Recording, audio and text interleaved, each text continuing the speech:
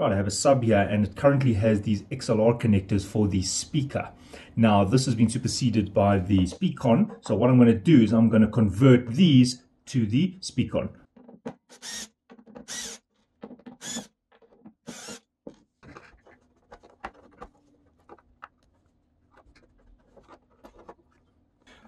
Right, so what you need to do is you need to desolder this. Now, keeping in mind that I don't feel like opening the whole sub and getting the woofer out, so what I'm going to do is I'm going to unsolder this, and I don't want the wire to fall in there and I can't get it. So you could take a long nose pliers and just grab it from the other hole, or you could do what I've done, and I've just removed the handle. I just unscrewed the handle. Now my hand can get in here and I can actually feed the wire, so it doesn't matter if the wire falls in, but in your case just be careful, because if the wire falls in you might have to remove the front or remove the woofer to get to the wire at the back. And if you're wondering why I don't just remove the woofer, well, you see not all subs are easy to disassemble. Have a look at this. This is made by Fein Acoustics. This is quite old. It's an old design, but a very useful design. And look at all these bolts. It creates a vacuum here and a compression chamber. This is called a dual compression chamber, designed by Fein Acoustics. And you can see that to take this out and to remove the woofer is quite a job. So that's why I didn't want to lose that wire in the sub box and have to take out the front subs.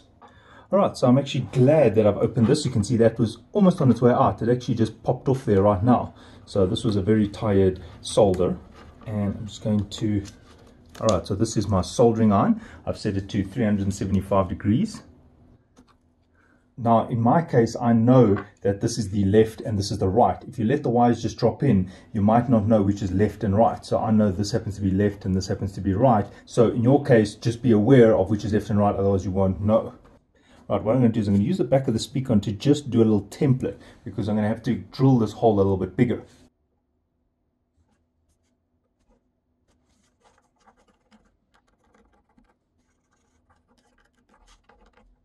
Right.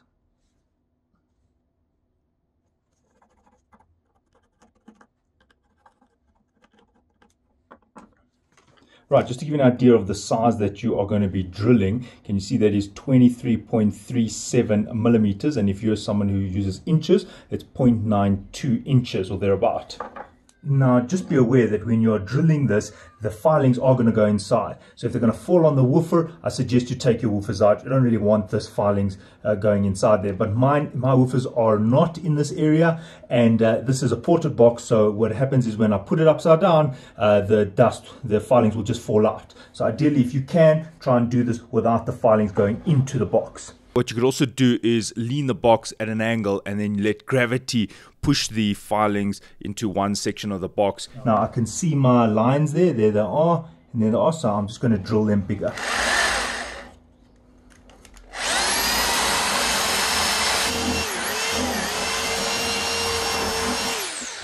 My advice is every now and then just keep checking. You don't want to oversize the hole.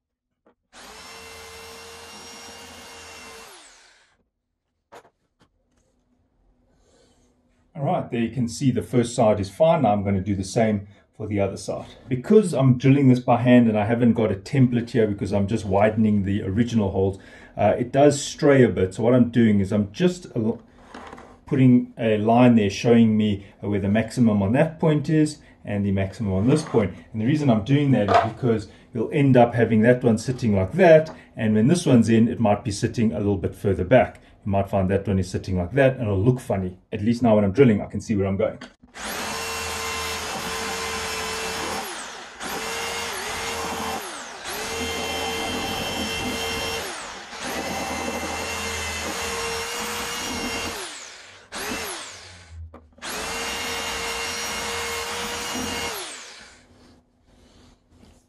Now this is super wood, so it can peel. And this is very old, and you can see that this box is not in very good condition.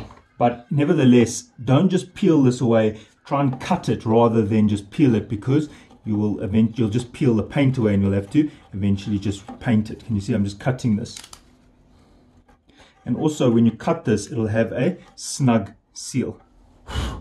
Right, so there's the one, and here's the other. Now all that has to happen is you now need to solder the wires to the various pins, and then we just screw it in. There is a tip, and that is, you see air can come through here, so if you want to, you could, especially in an unported box, a sealed box, you could just put a little bit of silicone around there when you seat the connector. Now if you look closely, you can see it says 1 plus, 1 minus.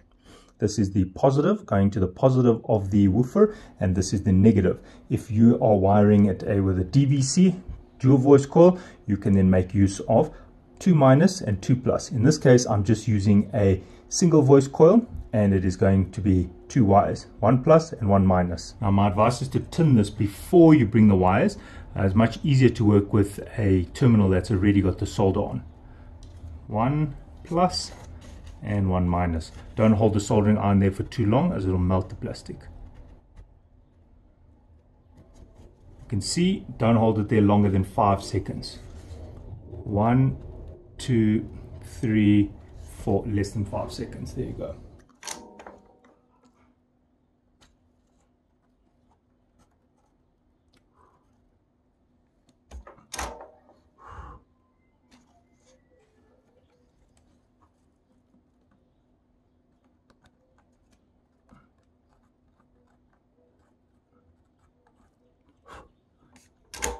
There it is soldered, and if you want to do it like a pro, you could even add heat shrink. So I'm going to show you 2 methods here. The one is just tape. If you haven't got heat shrink, you can just take some tape now and just separate these, just in case one comes loose.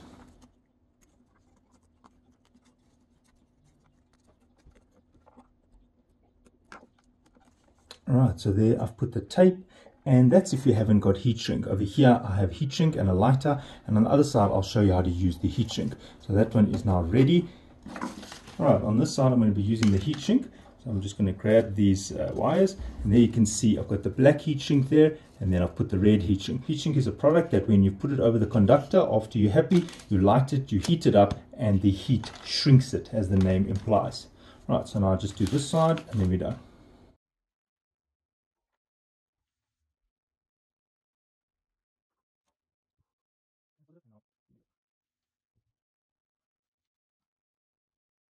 Right, so you can see there what you need to, right, so you can see it's soldered now, but what you must just make sure is that this, you see the solder almost bulges at the back. You don't want the solder at the back touching, so you just got to inspect your solder.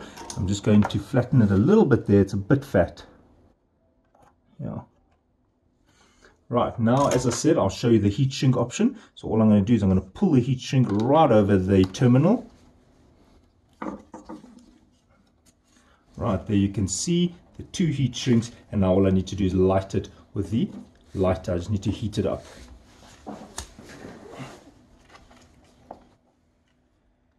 Just careful, this is plastic, so you don't want to hold it more than 3 seconds.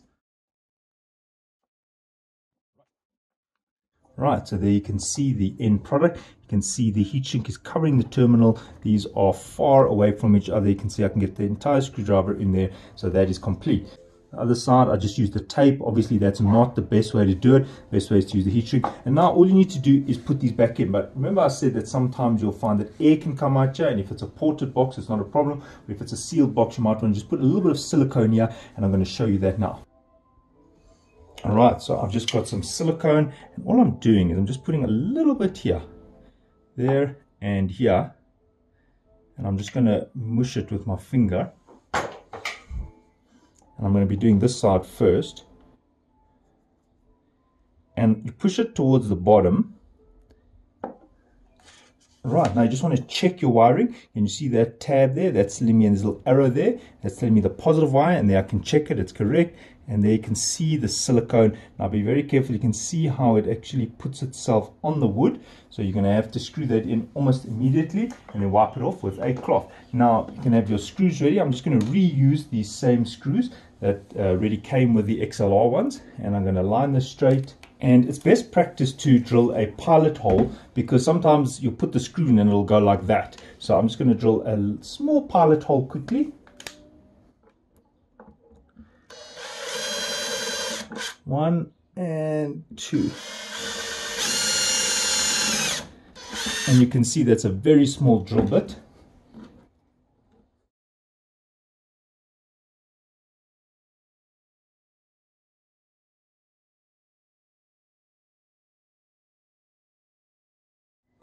Now, if you're worried about the silicone, it's very easy to get it off. Just take a damp cloth and you just wipe it with a damp cloth.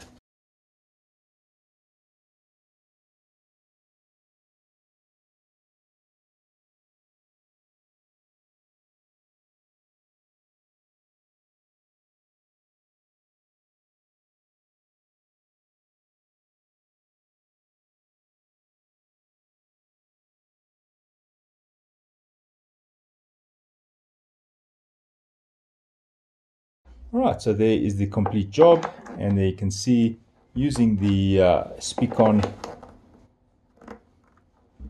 Right, there is the complete job. And just some notes. One of the reasons why the XLR is not as good as the SpeakON is the XLR can only handle 1.6mm gauge wire, and you can see for subs such as this is 800 watts RMS. You want to use a thicker wire, so the XLR can only handle about 15 amps, whereas the SpeakON can handle about 25 amps per terminal. And what you can also do is you can wire one SpeakON to feed 2 speakers. In this case, I already had 2 holes here, but what I could have done is I could have gone 1 plus 1 minus for maybe the top sub, and 1 and 2 plus 2 minus for maybe the bottom sub, and then use one SpeakON connector. And some amps accept that. On one of the channels you can put it in bridge mode, or you could even feed both subs via one connector. In this case, as you saw in the beginning of the video, I already had 2 holes here, and I don't mind this option, so I just left it as is.